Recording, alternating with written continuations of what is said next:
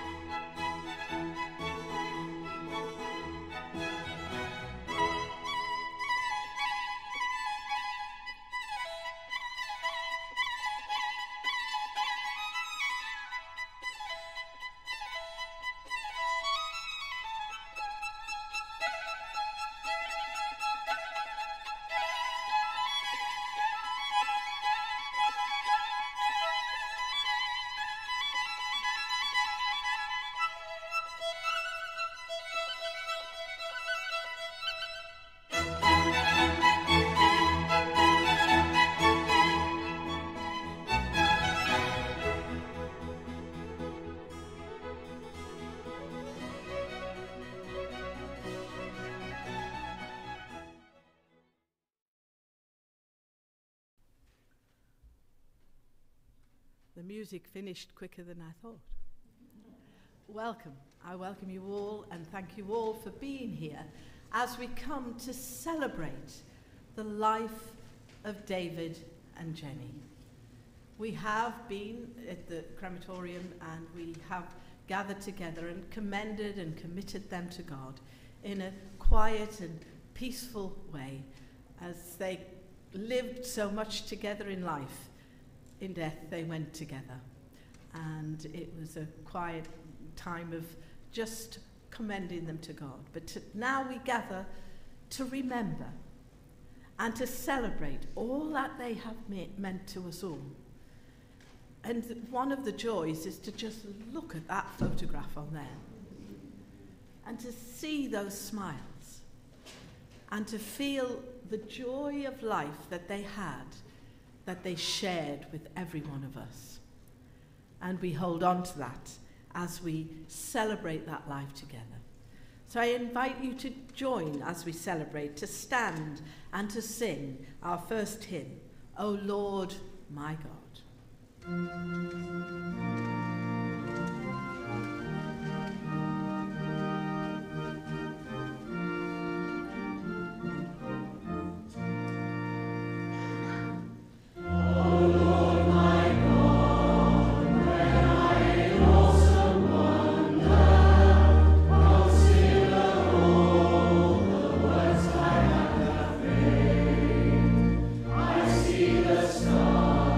I hear the mighty thunder.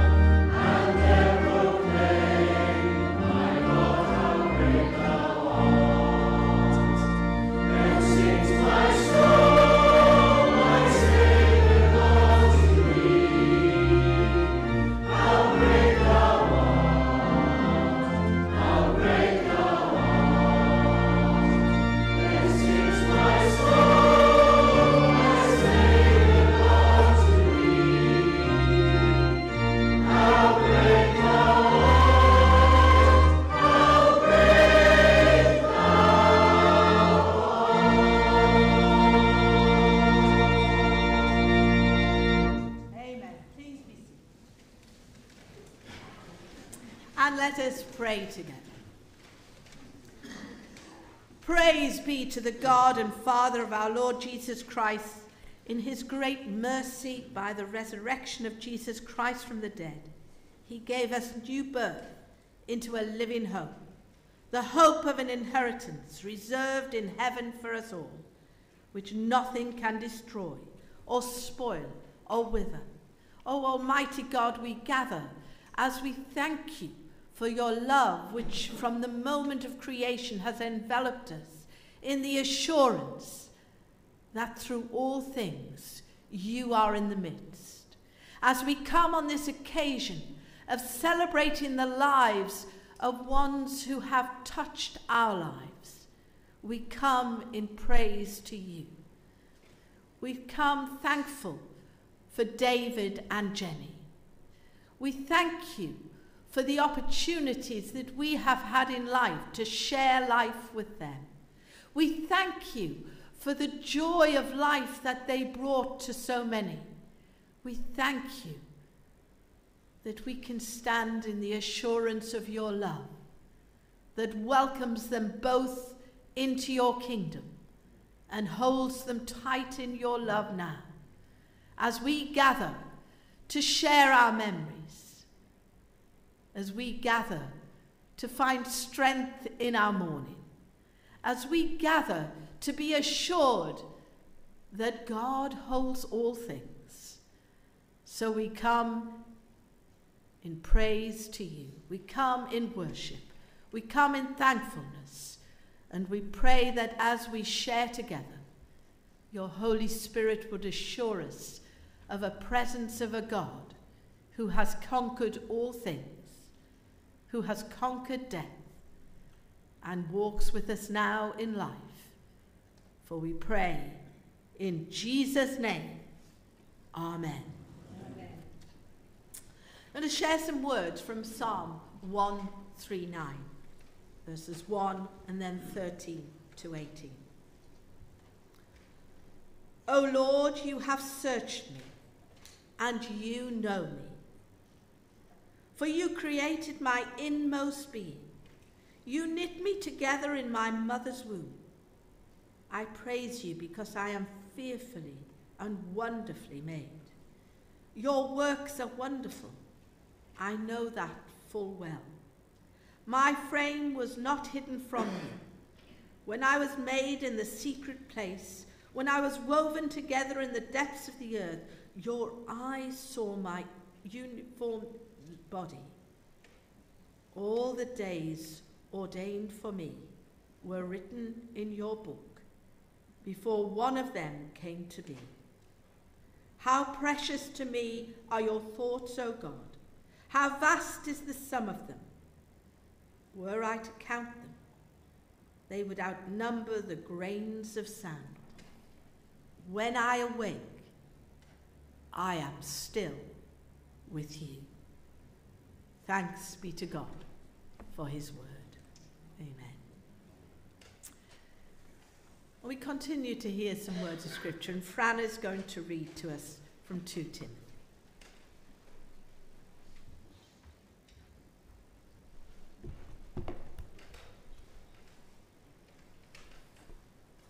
This is 2 Timothy, chapter 4, verses 1 to 8.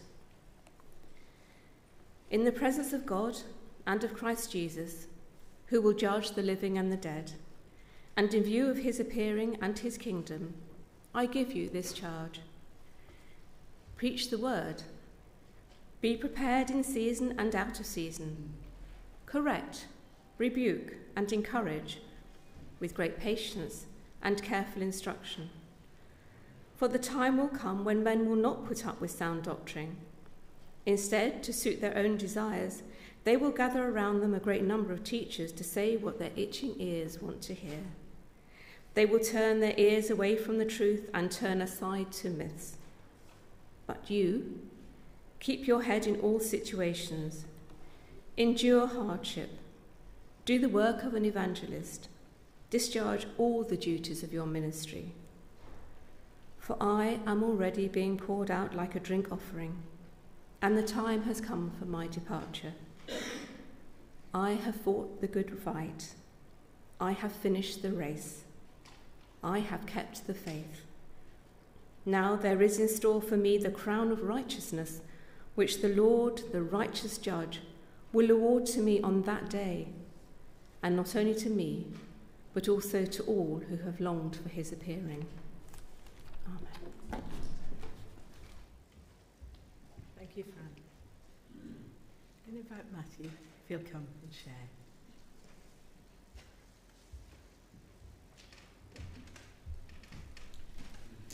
Afternoon, everyone. I would just like to start by offering from all of the family to all of you here, thanks for coming. Remembrance is an incredibly personal thing. We all have our own little pieces which we carry around with us and keep close to our hearts. These little pieces will be a unique selection of moments and memories gifted to us by the time we spent together. Remembrance is a sign that we have lost something of significance, something we wish to get back. Our Christian values teach us that love is our single greatest power. It will reach everything and everyone. So, as we gather here today at Muswell Hill Methodist Church, let us all unite all our little pieces. Let us love and celebrate the lives of Jenny and David, or as I will be referring to them, Grandma and Granddad. The celebration is nothing without memories. We will hear many throughout this service, each from a different perspective. But there are only two people in this world that had the privilege to call them their grandparents, and that was my sister and me. Our journey would always start at Valley Avenue, a very peaceful place where there would be many hours of laughter and enjoyment. This would extend not just to family, but to guests and friends alike. Grandad would either be at his desk, on the computer, or reading a timetable along with the newspaper. Grandma would be wandering about, gardening or reading, and if you were very lucky, supplying Kit Kats. Grandma and I would spend hours drawing and painting. The colours would stretch from the garden to our paper. Emma would spend time practicing music and talking about classical movements and composers. In our early years, there were reruns of Wallace and Gromit, Legos sliding around the wooden floor, and long cosy evenings with card games. We will notice that the rules of the games would change slightly, depending on who was winning, but inevitably would be ruined by Grandad's inability to keep a serious face when we knew he was messing around with us. Grandma was always seemingly surprised by this move before we all would descend into laughter. Creative thinking was an attribute of both Grandma and Grandad. Grandad in his writing for the church, and if you were very unlucky, a heated conversation on the current political agenda. Grandma's musical genes were passed down to Emma, and Grandma being able to help with Emma's musical exams. They could often be found singing scales and replaying small pieces of music on Grandma's piano and collection of recorders. This would move on to Emma and two of them spending time visiting classical concerts and performances. For myself, my connection with Grandma would be through our art. This would be our creative outlets, with the one condition: I wasn't allowed to throw anything away that I had attempted. For art is an exploration and not a perfection. These are two elements that remain a huge part of Emma and my lives today, and we are greatly thankful for the time we had with them, exploring and developing these passions. There was always an outing with Grandma and Grandad. I will always remember them wanting to give Emma and I experiences we could look back on. There were frequent picnics, and in particular the Dunstable Downs before an afternoon walk. Another childhood favourite was the model villages, model worlds of miniature accuracy and, of course, miniature railways. There was a time when I wasn't so confident and school was a struggle. And I was a figure of frustration. Grandad used this to help in the only way I think he knew how. An extremely detailed trip around London, using almost every method of transportation. Timetable in hand, we would set out, Finchley to Clapham, to Wembley to Battersea. He would quiz me on the line colours, bus stops, cycleways and train operators. It was his way of teaching me of how to cope in this world, or at least the knowledge of how to navigate the city. This would later amazingly frustrate him when I started to drive, as he didn't understand why I used the sat-nav, despite the routes from his memory and the machine being virtually identical.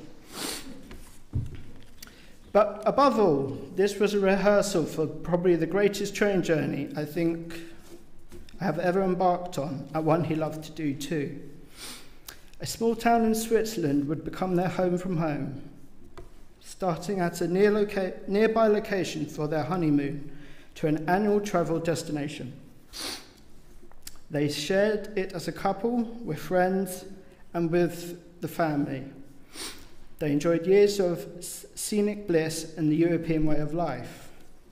A hotel and later a B&B dominate the photographs, and you can see it was a truly meaningful place.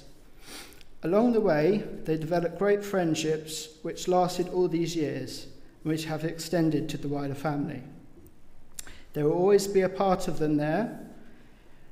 We have had the privilege of taking them back, which would have been their final time in 2019, and it was worth every second. These are just a few highlighted memories from Emma and me, and we will miss them greatly. Grandad often told me I found the right words. This was often a little confusing to me. So the following prayer, I hope, is just a reflection of what he meant. Let us pray. Heavenly Father, teach us that death is not the end, for it is a simple passing from our world into yours. Remind us our Christian values, never enduring love, shall expend to all, both in life and death. Hear us as we gather in your house of worship. Strengthen us on the days when we shall mourn. Comfort us in the times when we will miss them the most, and refresh us with their memory. Promise us as we pass them into your eternal care that you will love and care for them as they did us. Calm all worries and numb all pains. Grant us all these wishes. We ask this in your name. Amen.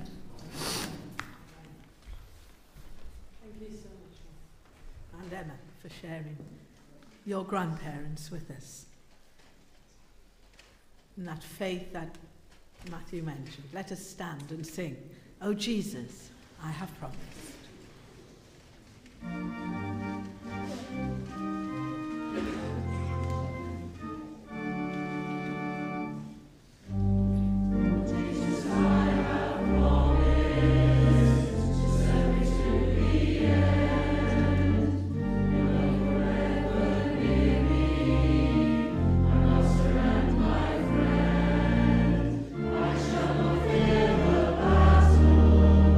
If you are by my side,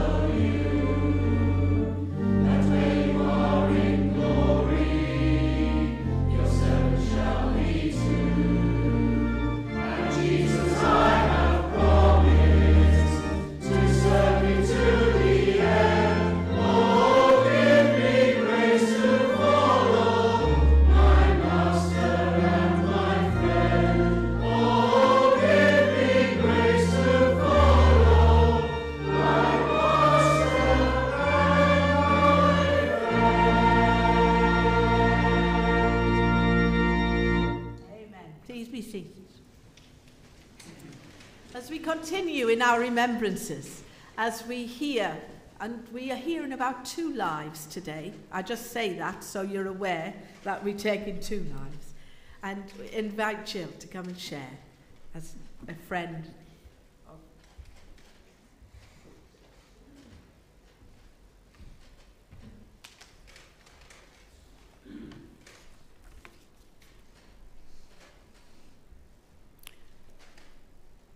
I first met Jenny when she joined the staff at Edgware Infant School in the early 80s.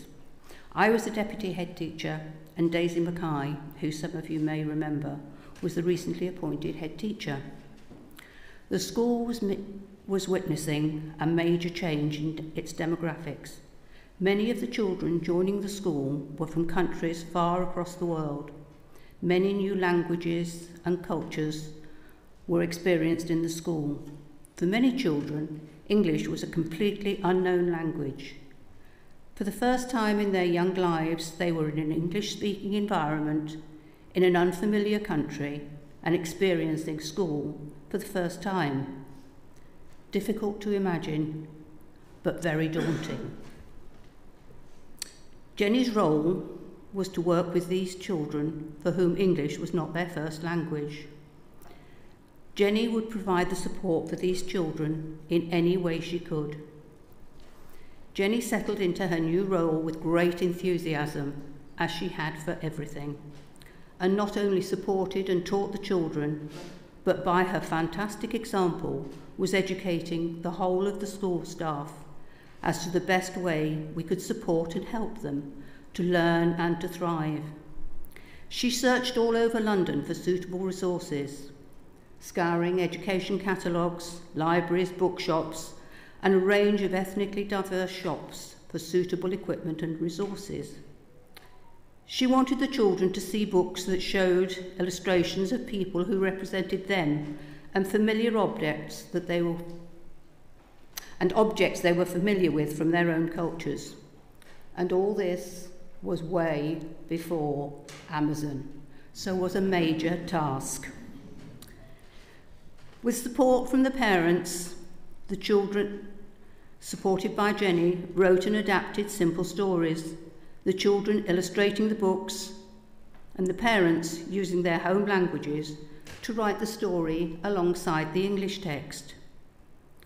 As the 80s moved on and the national curriculum was introduced into all schools in England, Jenny worked with the school staff, encouraging and ensuring that whenever possible, children for whom English was not their first language could access the new curriculum. She used her many skills and strengths, art, music, craft, and the natural world to modify the materials that were available. One of Jenny's great strengths was her planning, something we all learnt from. Jenny would arrive at school with all her paperwork ready, everything ready for the children, and the rest of us, come 9 o'clock, would still be scratching around trying to get the Gestetner, if any of you remember those, to produce the work we wanted. Jenny's was always ready. To help the children with their acquisition of English, Jenny produced amazing big books, as we call them, large A1 sheets of card, retelling again simple stories. The children always played a very active role in producing these books. Much of the teaching support that Jenny produced and used was interactive, with the children all being encouraged to take part and to have a very active role. Puppets were another tool that Jenny used to effectively teach and encourage children to take part in the activities. Jenny was someone whose support was valued by all members of staff. I was fortunate enough to be acting head teacher of Edgware Infant School for a year, and Jenny was my first choice to be acting deputy head. At first, she was very reluctant, as she was only working part-time and the job would have been full-time, but eventually she agreed to take on the role. We had a very challenging time. On more than one occasion, our judgment was questioned, but Jenny was always there, ensuring that whatever was said, it was for the children's good. Never mind any adults that thought they knew better.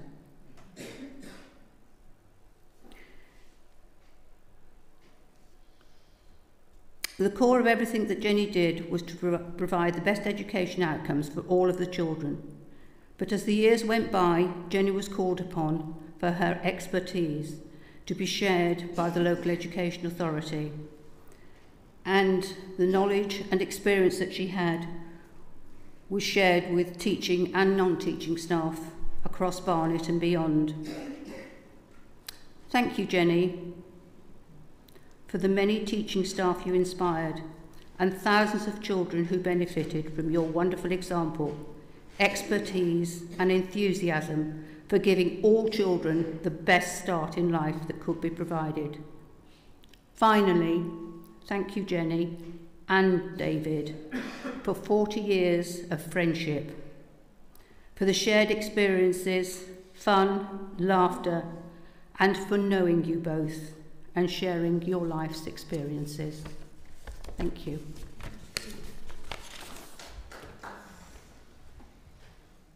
Thank you very much, Jill, as we can picture Jenny now with you.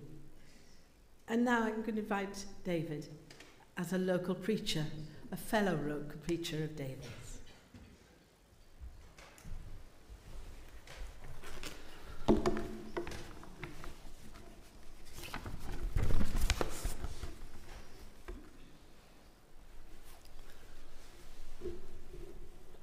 The phone rang and I answered it. David Restarick here.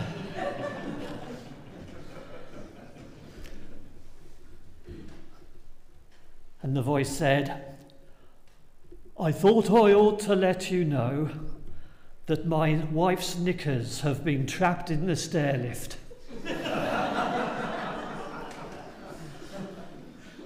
I'm sure I could hear Jenny in the background shouting out, I wasn't in them at the time. And the next day, which happened to be Victory in Europe Day, the phone rang again. David Restarick here. Just to let you know that my wife's knickers have been liberated. Some people would say that to be a Methodist local preacher, these days you need a sense of humour. David not only needed a sense of humour, but a wife in Jenny who supported him every step of the way. Jenny was there to listen to every new controversial thought that it rose.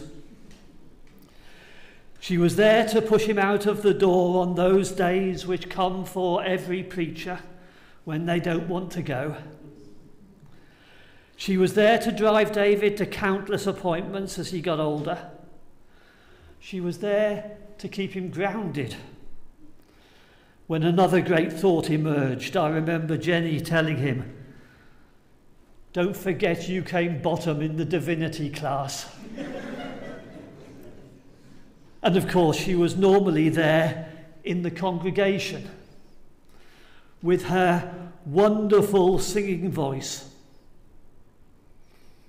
which contrasted rather to David's voice, which perhaps wasn't quite so good.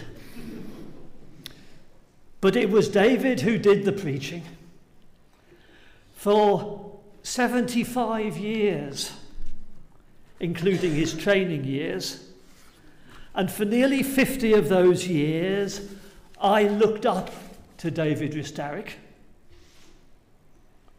In many ways, but not least when looking at the list of preachers on the back of the plan, where they give the dates when each preacher started to preach. There, always immediately above me, was David Restarick, qualified as a preacher in 1951, the year I was born. And we used to tease each other that we had an unbroken preaching partnership of some 120 years, and that John Sims, celebrating his 40 years, was but a youngster. Yet there was no doubt who was the senior partner, not only in age, but in everything else. If I got above myself, he would say, "I remember you in short trousers." And today we can thank God for 75 years of David's preaching. Years in which, above all, in the words of great Christians before him, he helped us to see Jesus. And there is no greater tribute that I or anyone else can make than he helped us to see Jesus. He first heard the call when he was 19, a member of the Myrtle Methodist Church. And he had been inspired at an interdenominational conference where he met a number of young people who, in his words, were on fire with God. He heard the call clearly, and it stayed with him for the rest of his life. I would not want to compare him in too many ways with the prophet Jeremiah, but he heard the call like the great prophet. In his own way, God said to David, like he did to Jeremiah, "You shall go to whatever people I send you and say whatever I tell you to say, and I will put words into your mouth." And for 75 years, he did just that. He went wherever the church sent him and preached the love of God to all who would hear. He went to the packed congregations and to the 2 or 3. It didn't matter. He went whether that Sunday he wanted to or not. He went sometimes after hours of struggle when the words wouldn't come easily. He went when the uncertainties crept in and the words first said to John Wesley inspired him, "Preach faith until you have it." And he did it in the way that St. Paul commanded Timothy to preach in the reading Fran read to us. Paul wrote to Timothy, as though he could have been writing to David Restarick, "I command you to preach God's message." Tick. "Do it willingly." Tick. Do it even if it isn't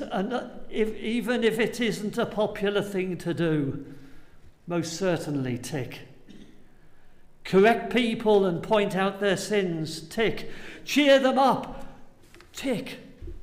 You must work hard. Tick. You must tell them the good news. You must do your job well. Tick. And you must do it all with patience. Well, I'm not so sure about that one. I was always taught that preaching is about comforting the afflicted and afflicting the comfortable. And he did that in equal measure. In comforting the afflicted, he preached the salvation which can be found in our Lord Jesus Christ. He preached, like St. Paul before him, that there is nothing in all creation that can separate us from the love of God. He preached about his friend and his Saviour, Jesus Christ, and offered him to others.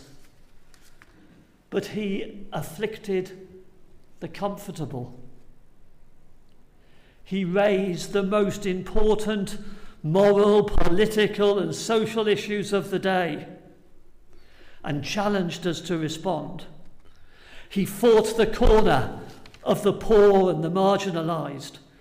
He afflicted the comfortable by challenging us all not to be too comfortable in our own denominations, but to work ecumenically to further the kingdom.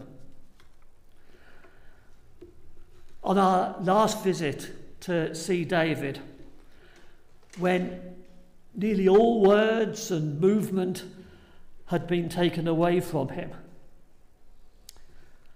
I was standing by the bed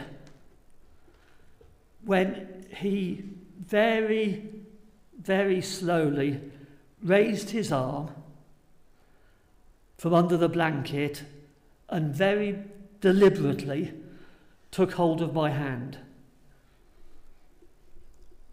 And there we were, the two old preachers, holding hands, united in the love of God, united in the knowledge that Christ had died for both of us. I thank God that David had challenged me and countless others to think seriously about our faith, even when it was uncomfortable to do so. And I was inspired that I was with someone who had meant it when he sang, "O Jesus, I have promised to serve thee to the end." We didn't have to say it, but we knew that the commission to preach was about to be taken away. His captain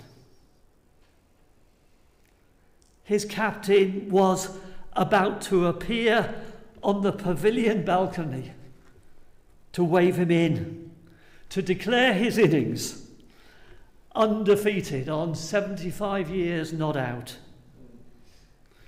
But wonderfully, no sooner had he walked into the pavilion, his bat held high,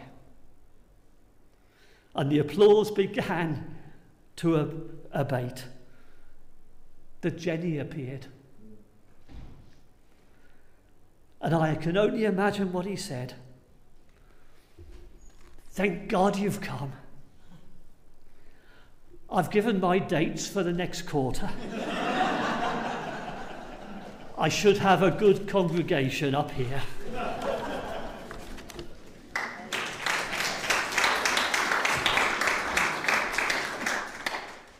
Bless you, thank you.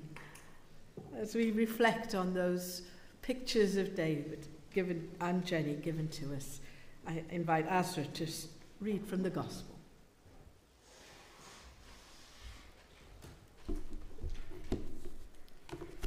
So this lesson is taken from the Gospel of John, chapter 12, verses 20 to 26.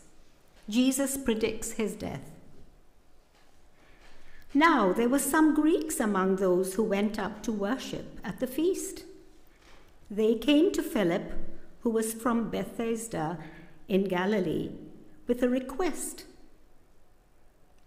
"Sir," they said, "we would like to see Jesus." Philip went to tell Andrew. Andrew and Philip in turn told Jesus. Then Jesus replied, "The hour has come for the Son of Man to be glorified. I tell you the truth, unless a grain of wheat falls to the ground and dies, it remains only a single seed. But if it dies, it produces many seeds. The man who loves his life will lose it, while the man who hates his life in this world will keep it for eternal life. Whoever serves me must follow me, and where I am, my servant also will be. My Father will honour the one who serves me. Amen. Thank you, Azra. Invite Fran on behalf of her and they to come and speak.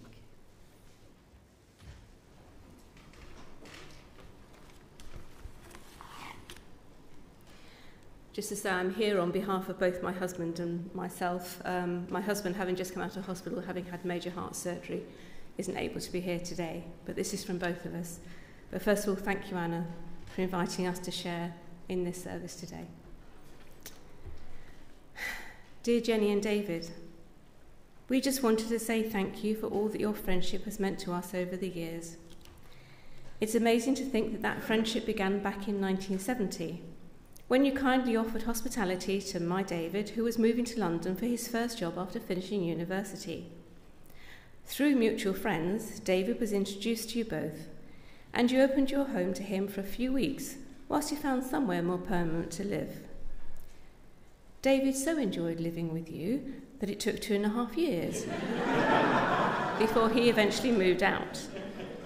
You were most patient, although I know Jenny enjoyed flat hunting with him, and in fact was once mistaken for his wife, which she thought was hilarious.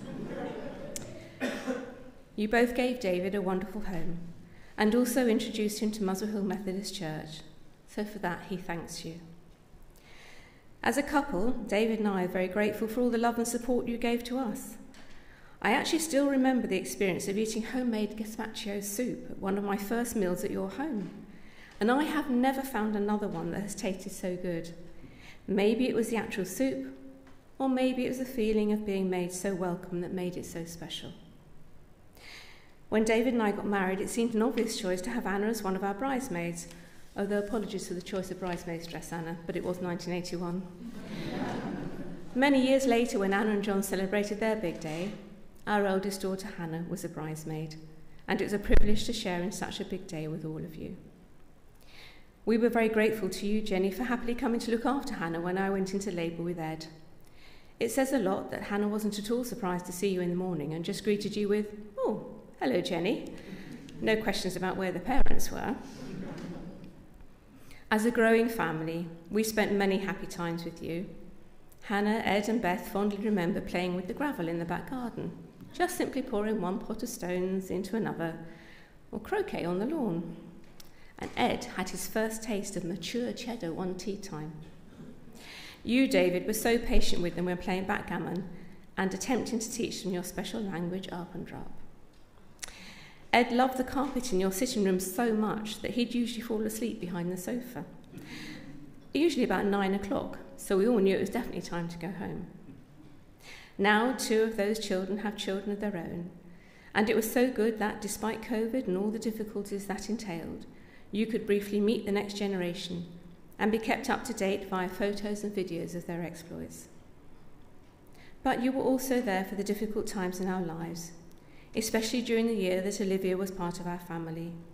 You supported us all both practically and emotionally. Remember that day, Jenny, when you turned up at our house? I was at the hospital with Olivia, Pam was looking after Hannah and Ed, so you just got on with the ironing. Thank you for those moments. When we think back over these years, it is with great thankfulness and much love. You both maintained friendships with your contemporaries for as long as you were able.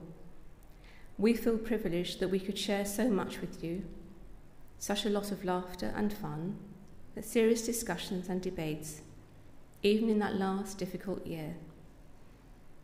It was hard for us all to see the changes in you both, but even in those final weeks, there was still the essence of you both present, still the witty riposts from you, David, and that slightly cheeky smile from you, Jenny.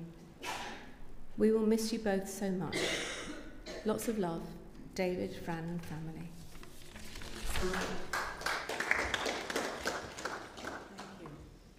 As we've heard so much, I'm going to invite John to introduce some photos. Are you going to introduce the photographs?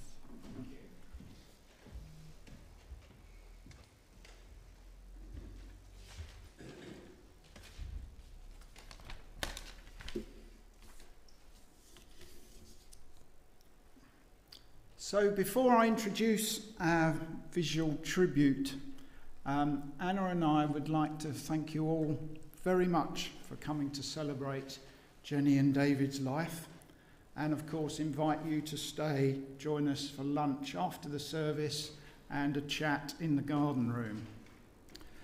We know some of you have travelled very long distance to be with us today, and there are many others with us in thought and online. It's much appreciated. Jenny and David valued their family and friends. Everyone here at Muswell Hill Church and the wider circuit were particularly special to them, and you've played a massive part in their lives. This has been more than evident to Anna and myself, particularly over the last couple of years when Jenny and David's health was declining. We've already heard many lovely and fitting tributes in celebration of David and Jenny, and there are more to come. These are truly inspirational, describing their lives of committed service to their work, faith, wider church, and their family, but significantly to each other. I've had the privilege of getting to know Jenny and David over many years, going back to before even Anna and I were married, when David and Jenny spent time at Manor Drive Church. But as son-in-law, I become part of many situations that others don't see, and I'd like to share just a couple of memories from those times past. They are lightly or slightly lighter-hearted moments, even though that may not how it seemed at the time. Amongst David's many qualities, he had certain impulsive traits that were demonstrated from time to time. This led to one situation that I will always remember. One day, Anna and I popped down to see Jenny and David, and as we drove up Valley Avenue, we noticed there was a new car parked on the drive. "Look," Anna said, "Mum and Dad have changed their car." Now, I think that might have been followed by the word "again," but I'm not sure. Anyway, it certainly looked really clean, sparkly. There were no dents and scratches. So, very pleasant. So as I walked in, of course, I said to David, "New car looks really good." I said, if I were you, I would get that in the garage pretty quickly just to make sure it doesn't get dirty. "Ah," he replied, "the slight problem is it's too big to go in the garage." It was a good deal on the forecourt that I didn't want to miss, but I didn't think to check the size before I agreed to buy it. Jenny, on the other hand, was one who always was extremely well prepared, so things she did always ran smoothly. This was certainly the case for many house parties that Jenny and David held and organised at Valley Avenue, and many of us here enjoyed. It wasn't confirmed, in fact, until a conversation I had with Jenny earlier this year, and in fact has been confirmed a second time by Jill in her review just earlier.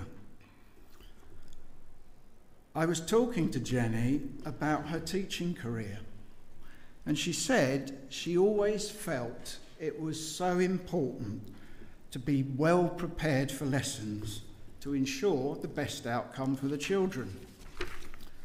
She spent extra time getting ready, as Jill indicated, and therefore mitigating many of the risks that could crop up in the classroom. Of course, best made plans and all that, life sometimes gets in the way, and one day it did for Jenny.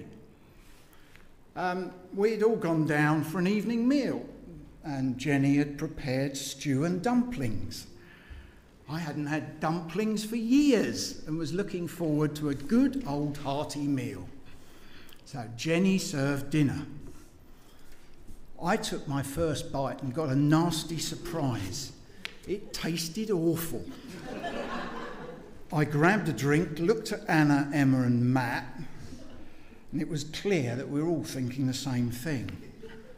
I had to admit I chickened out and left it to Anna to point out to Jenny. And of course Jenny was naturally concerned, but did agree it tasted a bit odd. Following investigation, Jenny discovered the suet she'd pulled from the back of the cupboard for the dumplings was many years out of date. I cannot report how many because that's classified. But the taste certainly confirmed it was slightly aged. So for many meals following, it became a standing joke at Valley Avenue to ask, have the use-by dates been checked, Jenny? So anyway, moving on. When thinking about today and Anna and my contribution to this celebration and how we could share more about Jenny and David, we thought it would be fitting if we did something visual. We have literally thousands of photographs in our collection, and many from Jenny and David's too.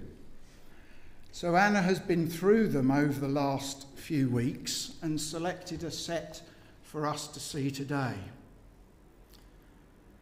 So based on the saying, a picture is worth 1,000 words, the next 7 minutes contains the equivalent of about 85,000 words, and according to a random website, that's about the length of Harry Potter and the Chamber of Secrets, if you need a benchmark. We hope all of you are truly able to relate to some of these images in the video, and they trigger your own personal memories of Jenny and David and all the splendid times we've been able to share together. Please take time to reflect. Both of us have as we've created this video. Therefore, it just leaves me to call the famous cue line, roll VT.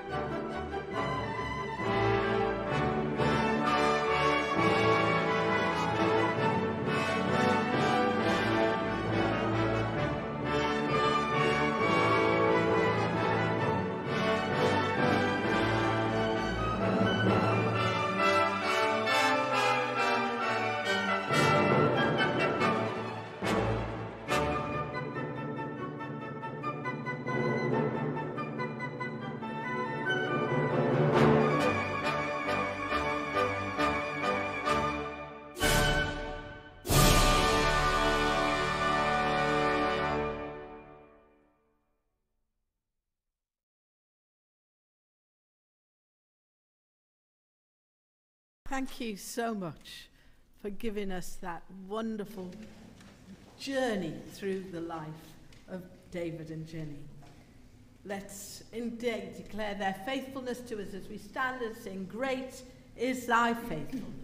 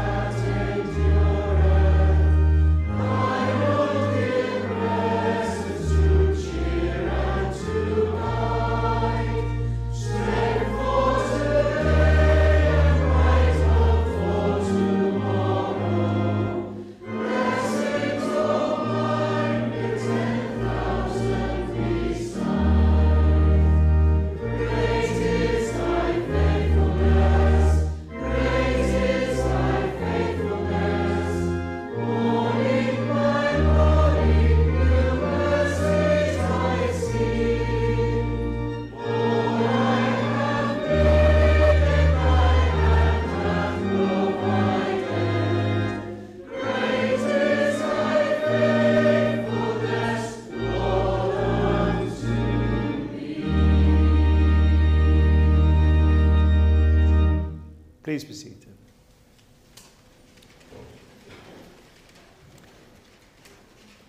When we began to plan for the service for David, we chose the readings and the hymns as three ministers who've been involved with David and Jenny these last years.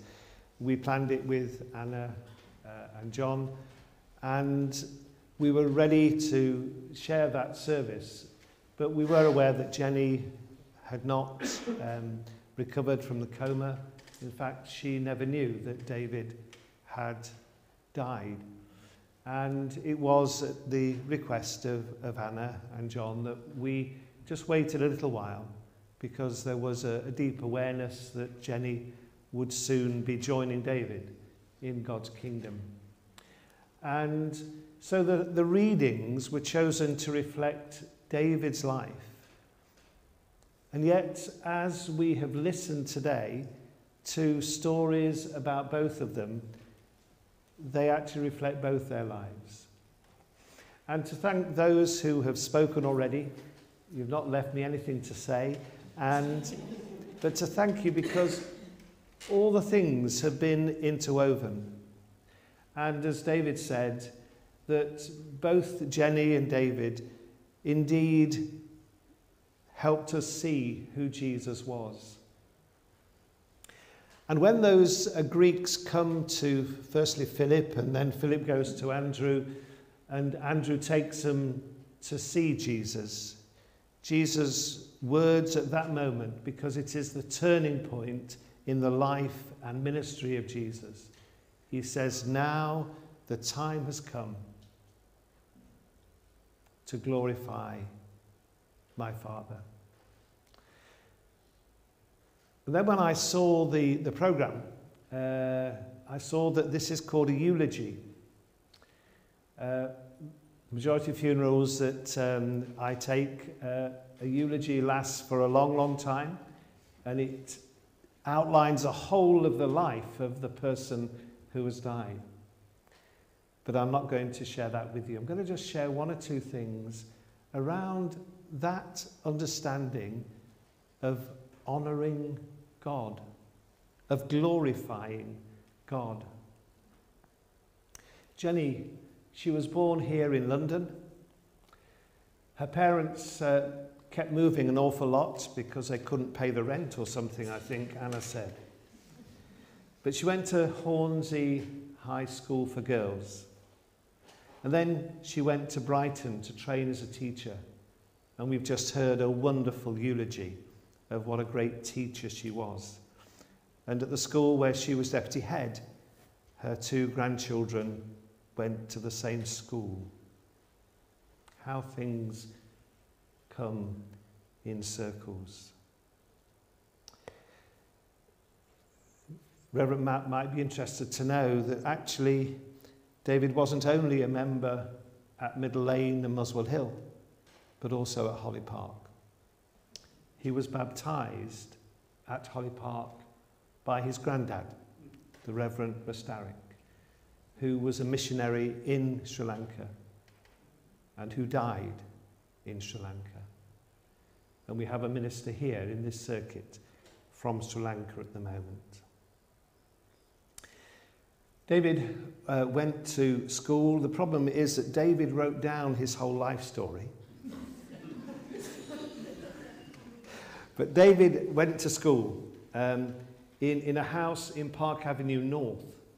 And this is what he says. The pupils sat round the large dining room table. The worst part was the family Dalmatian who always sat under the table and found legs were good to bite every now and again. He then moved schools and then the war came and David ended up in Eastbourne with his parents. And then the evacuation came and they had to move. And they went to Hillsdon. He met a doctor called Dr. Andrew Pearson. Most of you probably have never heard of him, but I have. And he is a legend within the life of the Methodist Church because of the work he did in Nigeria at the hospital there. And this is what he wrote. He said, I met Dr. Andrew Pearson, who worked at the local hospital. We became friends, and he would invite me to his room at the hospital, and sometimes he would say, come on, let's pray together.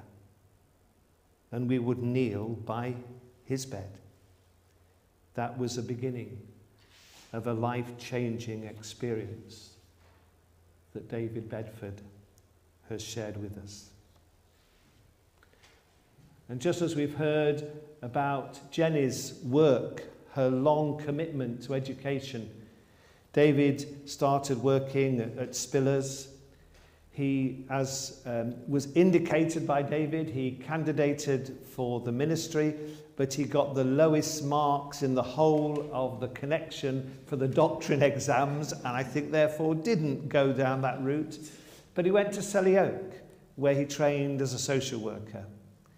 And he had a number of jobs before he worked for over 30 years for insurance. And then he ended up working for the British Council of Churches. And then right at the end, he worked for Christian Aid.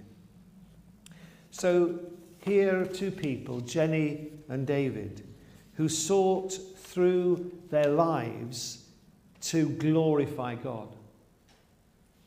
After the war, he'd just begun work David had, and he was called up. But he believed in peace, and so he said he would become a conscientious objector. And he had to go before whatever he went before, the army tribunal.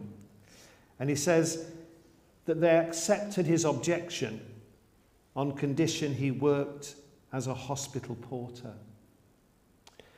And I think David and Jenny's life is summed up in the way that they sought to serve people. This was the hallmark of the stories and the testimony that we've heard here today. Jenny honoured God through all that she did. We've heard about her love of singing, and she was part of a choral society, Elysium. She had singing lessons herself when she was young.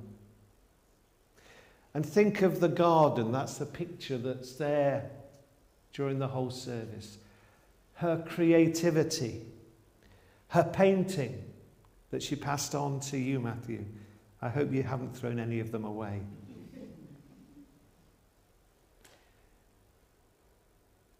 And John 12 says,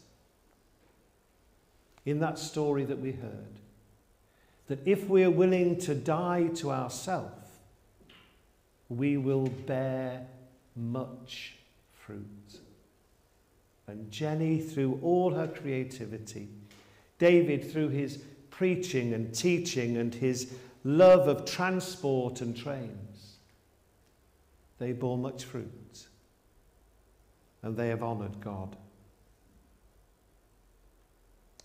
But not only have they honoured God, they honoured each other. Let me read some words to you. Will you, David, Jenny, comfort and honour one another? Be your companions to all the joys and sorrows of life, and be faithful to one another as long as you both shall live. That is part of the marriage vow that they made all those years ago. And what does it say? Will you comfort and honour? The wedding service has changed. I know these words were not the words that David and Jenny said, but nowadays, as rings are exchanged, the bride will say to the groom, and the groom will say to the bride, with my body, I honour you. And if David and Jenny honoured God, they honoured one another. So David had heard about the 20-plus club here at Muswell Hill. And he was a young man. And so he knew that there'd be women at this 20-plus club. And so he transferred here from Middle Lane. And he got involved in the Sunday school, and as he told in his own writings, you had to go to preparation class every Friday. And if you didn't come to preparation class, you were not allowed to teach in the Sunday school. But let me remind you in his words, these were the days when there were nearly 500 children in the Muswell Hill Methodist Sunday School. Half of them met at Coldfall School. But he says this. He says, it was there I met my future wife playing footsie under the table.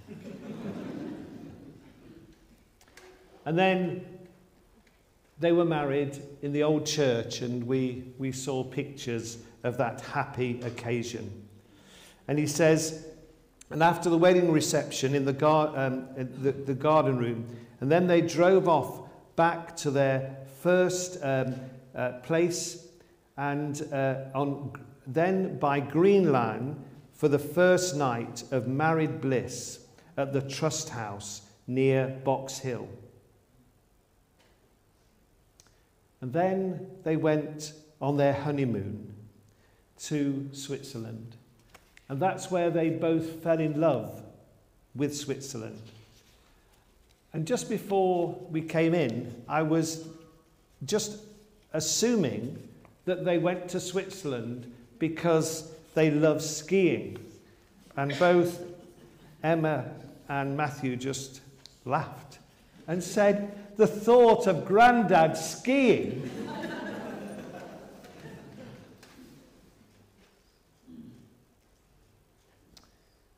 But they honoured one another through their marriage. They moved to a flat in Crouch Hill above the shops. And they say how when they were having their tea, they could see some of the people on the 212 bus coming to Muswell Hill Church. And they moved to Friary Close and then to Valley Avenue. And at each time they loved one another, and Anna was born, and Anna was the apple of your dad's eye. I'm sure your mum loved you as well. But both of them were members of the MAYC and part of a group that I think is still meeting. As I was Middle Lane a few weeks ago, this conversation was held over coffee of how this group still try to keep in touch with each other. When we were together the other day, we were talking about Mum and Dad and of how they complemented each other. Let me just read some of the words that, sorry Emma, you weren't there, but words that Matthew and Anna and John said about David. He's challenging, he's gentle, he's got a naughty sense of humour, he's kind, he's controversial, he's loving, he's impulsive, a thirst for knowledge, he's thoughtful, he's impatient, he's friendly, he's provocative, not afraid to speak his mind, he's caring, he's generous, desperately wants to keep up with modern technology, and very frustrated when he couldn't. How many 93-year-olds can shop online? But hold those words with these words of Jenny and just see how they complement each other. Mum, Grandma, difficult to know what she was really thinking. Certainly not controversial. Thankful, helpful, grateful, friendly, couldn't cut dumplings. Sorry, no, that one wasn't there. Kind, considerate, caring, creative, supportive, patient, strict at times, tidy, organised, politically correct, creative, determined, stubborn. These are words of the most intimate members of the family. And we give God thanks that they not only honoured God, they honoured one another. And they had a good sense of humour. And in the home there was always laughter and love. And they honoured each other through the family and friends. And there were 3 particular couples who cared for one another and enjoyed being with each other. And I know at least one of those couples is online. But Bob and Mary, George and Jean, David and Jenny spent years and years together, particularly on holidays and fun times.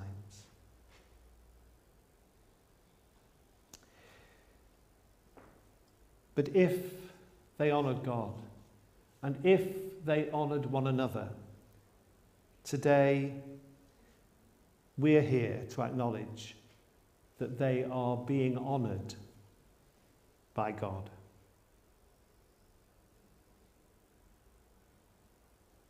This is what Jesus said. The end of those 6 verses that we heard read from John 12. And my Father will honour anyone who serves me.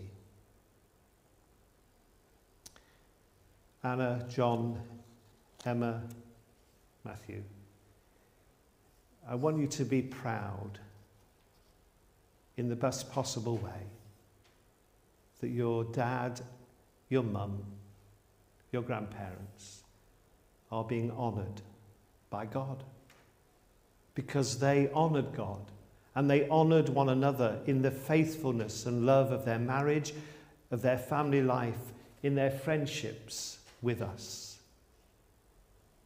Yes, they honoured God in very different ways, but God honours them and God honours their faithfulness.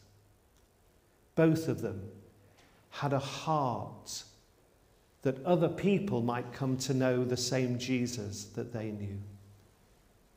As Matt said at the crematorium, they had a deep concern for the future of this church and the church generally. But they were committed. They were faithful. And so I read the last verse from 2 Timothy chapter 4. And now, think of mum and dad, and now there is waiting for me the victory prize of being put right with God, which the Lord, the righteous judge, will give David and Jenny on that day. And not only to them, but to all who will love him. And so today, yes, there is a certificate here for 70 years of preaching. There was a certificate on the screen for all those years of teaching in Barnet. But the greatest reward is to know that they today are honoured by God.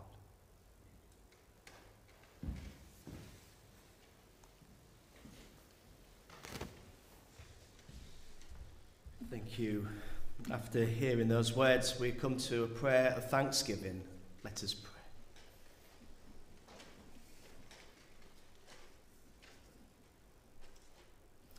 Gracious God, we praise you for creating us in your image and calling each one of us to love and to serve you. We thank you for David and Jenny, and for all we treasure and remember with gratitude about them. As memories fill our minds, and we thank you for the gift of memories. We give thanks for Jenny and David, whom we remembered today, for all the ways in which their lives have touched ours, for the difficult as well as the good times, for the ways in which their lives and their love continue to be with us and on our hearts. In our sadness and with thanksgiving, we will remember them. Loving God, give us the strength and courage to leave Jenny and David in your keeping, trusting in your everlasting goodness. Almighty God, we rejoice in your promise of love, joy, and peace. In your mercy, turn the darkness of death into the dawn of new life, the sorrow of parting into the joy of heaven, through our Saviour, Jesus Christ, who died, rose again, lives forevermore, so that one day we will see our loved ones again. Lord, for those gifts of memories, we give you thanks. Amen.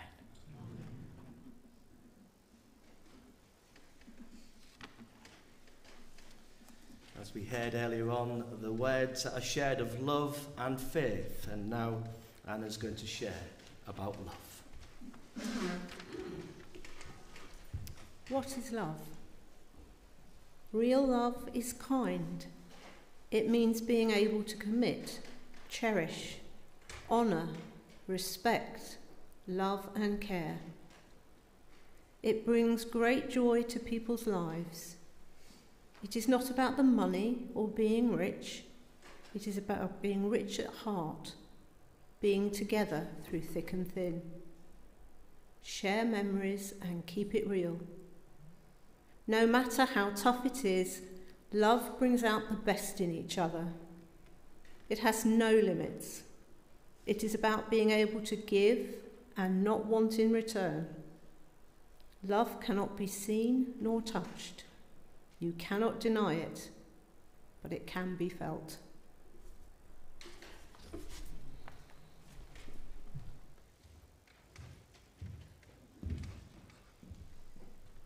And in the assurance of that love, we stand and sing, Blessed Assurance.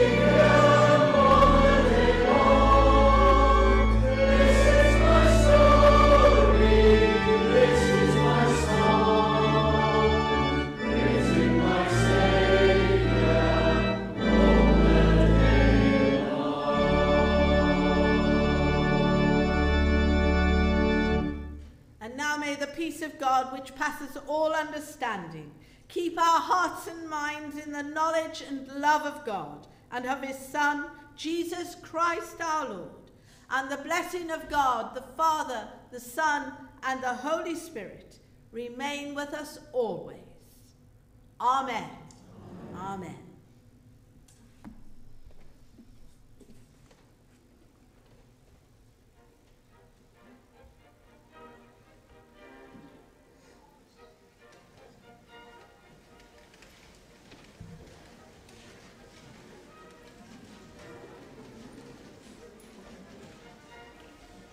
Welcome to join the family for lunch.